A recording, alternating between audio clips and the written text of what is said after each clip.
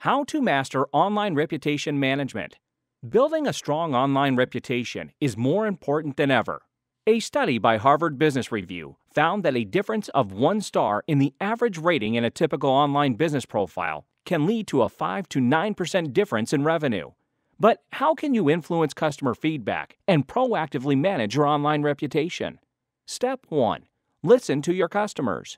Your customers are the best resource for discovering how to make improvements to your business. So, establish a system to genuinely listen to and engage with what your customers are saying about you.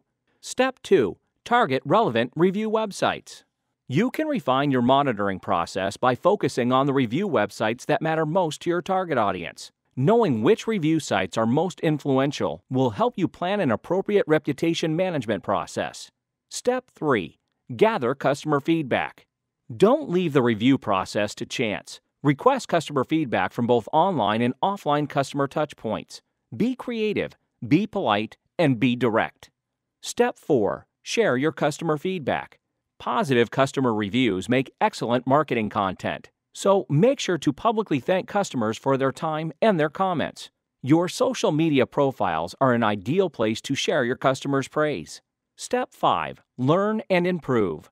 Be ready to learn from negative feedback and make improvements. Remember to respond quickly and positively to bad reviews, and your reputation will be enhanced rather than damaged by the poor review. Online review sites are growing in popularity as customer feedback has become a key factor in customers' buying decisions.